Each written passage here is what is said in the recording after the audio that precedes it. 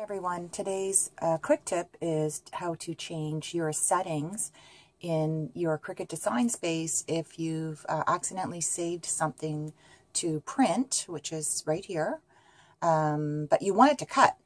So there is a way to change this. So what you're going to do is you're going to click on the color panel, which is there, and you're going to see the option to change the colors.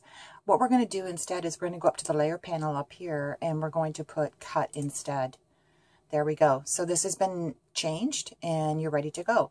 If you want to change it back to a print, no problem. Just click on the color panel again, go up and find your print. You can score, write, or cut. So you can change it to whatever you want there. Just a quick tip for those who don't know that, okay? Thanks all. Have a great day.